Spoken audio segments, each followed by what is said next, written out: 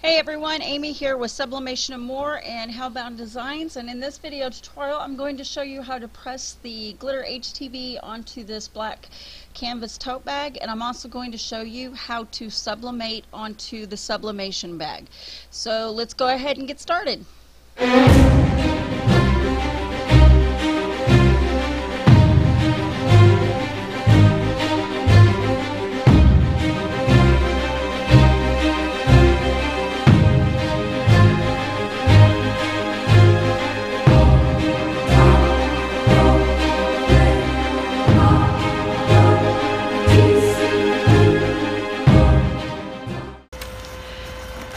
Okay, so here's the foam.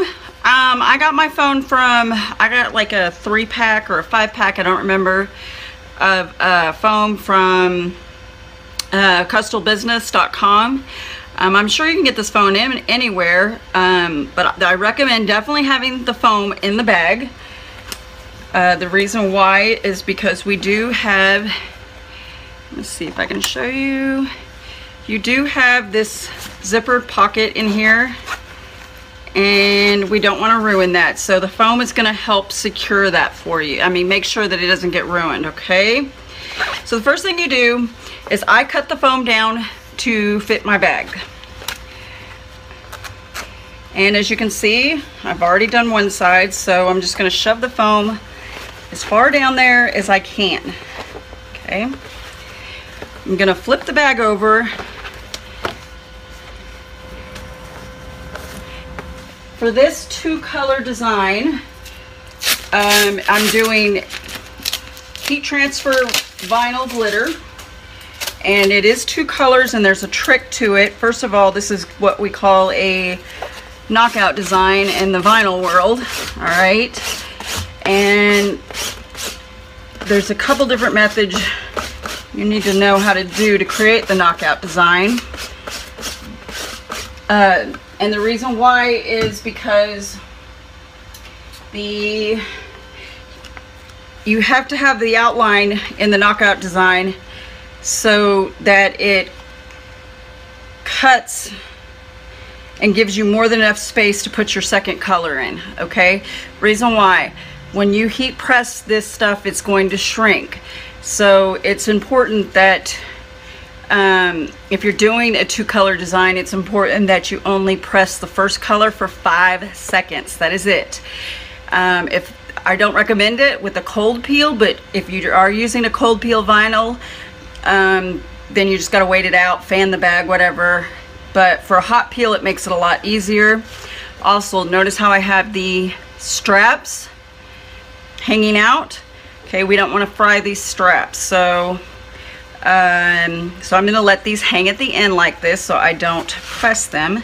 I'm going to go ahead and do my first color. Okay. And I'm also going to put the ball right there. Now, what I forgot to tell you is to make sure you use your lint roller and wipe over the bag like you would any other material you're pressing, okay?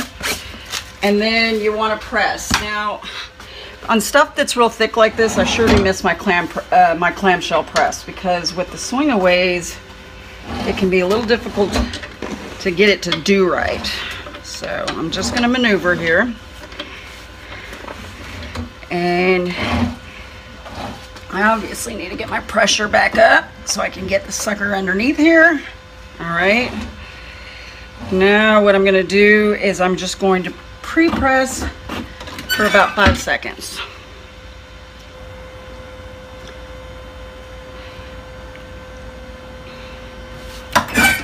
All right. Now, if y'all can't see, let's see. I am, hold on. Sorry. I am pressing the vinyl for 25 seconds at 325, okay? That is for this glitter vinyl, and that is manufacturer recommendations. So,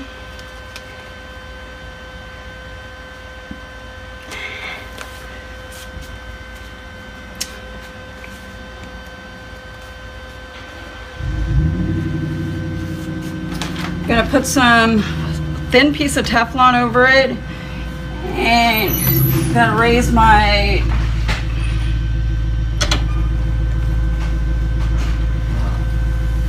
press.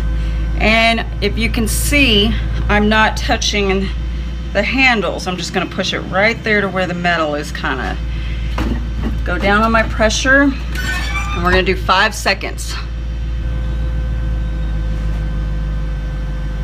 That's all you need.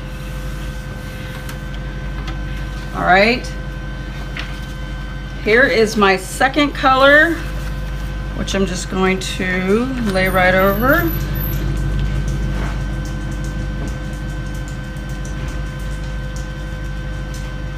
And this is where I'm talking about for these knockout designs. See how there's a little bit of outline of black, and this one might have shrunk a little bit on me, but it'll still be all right for this demonstration. So I'm just gonna go ahead and put it in there. Now we're gonna go the full 25 seconds. And we gotta get our pressure back up again. And like I said, I have to keep doing this because I have a swing away. If you have a clamshell, it's gonna be a piece of cake for you guys. And we're gonna go for the full 25 seconds.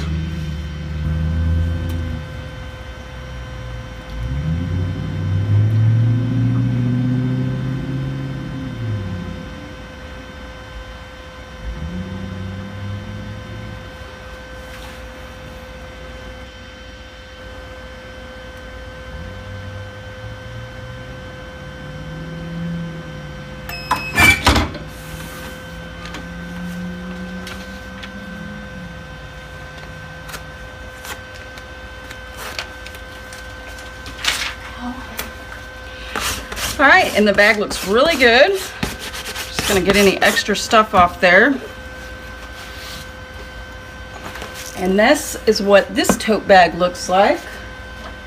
We will move on to the Sublimation tote bag. And that's what it looks like. Came out very pretty, both sides.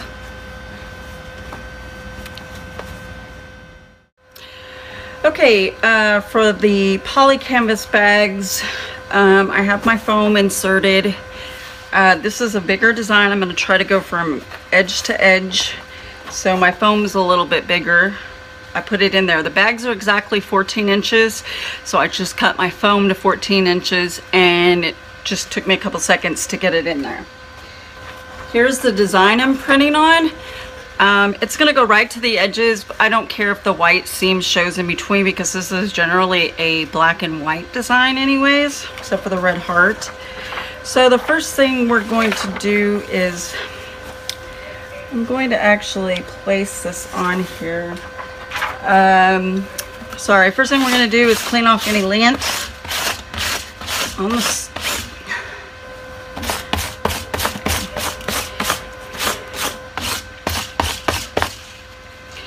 all right, and then next you can use your spray, but because I have a swing away press, it's difficult for me to get it over thick items like this, so I'm going to use tape instead so it doesn't shift on me.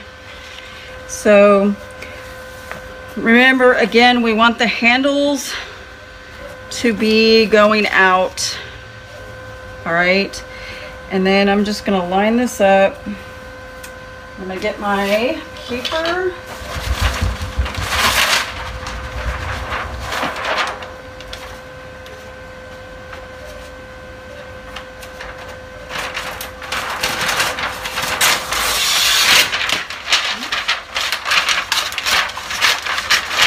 I went ahead and bought the big rolls of butcher paper. I got a huge roll of it on Amazon for $32. So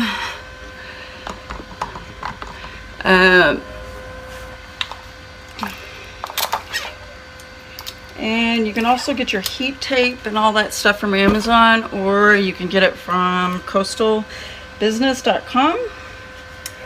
So I want this to go to the edge, and I think that one's going to the edge. So what I'm going to do is just put a little piece of tape around the edge on each side.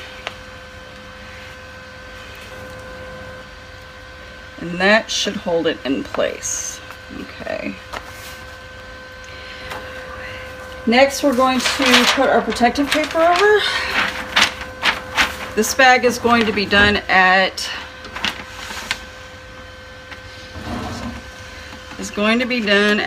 hold on. I'm just gonna check to make sure. There we go. At 375 for 60 seconds, light pressure.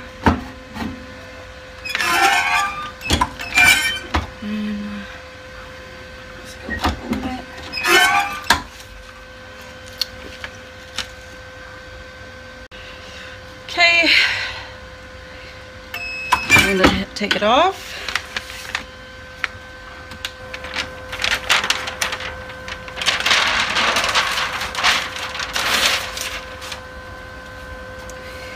See how it came out here.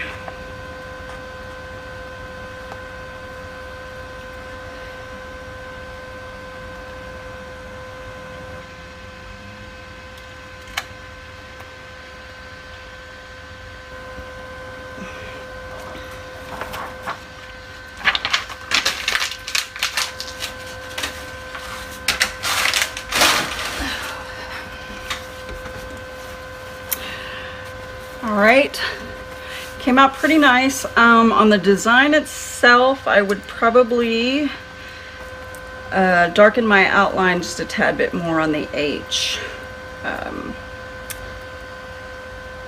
So that would be the only change I make, but as you can see, it came out really nice. My red is really red. My black is black. I did have a light place right here, so I'll have to give it a little more pressure right there. So we're gonna go ahead and do the other side. And I'm gonna give more pressure. Okay, so to lint, make sure you lint.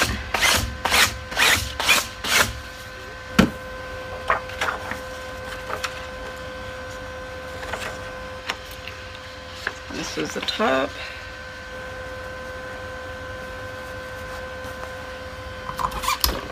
Tape on the ends so it doesn't move. Okay, looks good. Put your paper over. Now, like I said, I'm going to try a little more pressure this time. I might even shift the bag this way.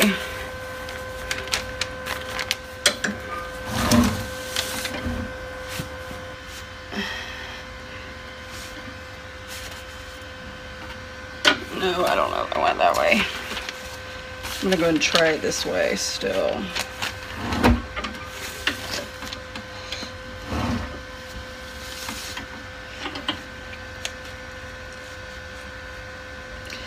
All right. I probably didn't push my swing away, the top platen all the way in. I'm gonna go ahead and give it just a tad more pressure just to be safe. And we're gonna go for 60 seconds at 375 again. All right. Ow.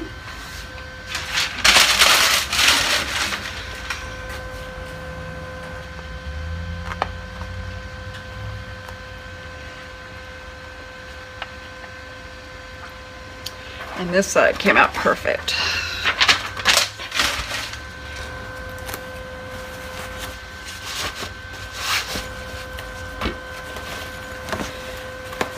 So as you can see, the zipper and everything's good on the inside. It didn't melt the straps.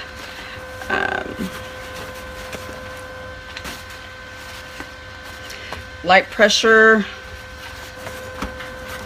Overall, came out as a cute bag. As you can see, the bag sublimates very well. The red pops on there.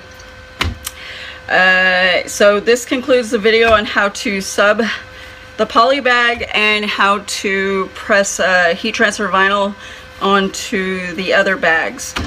Don't forget to subscribe to our YouTube channel if you have not already, and feel free to join our Facebook group, Sublimation More, and we will be offering these bags on a group buy in our other Facebook sister group, which is Sublimation More Group Buys. Thanks for watching.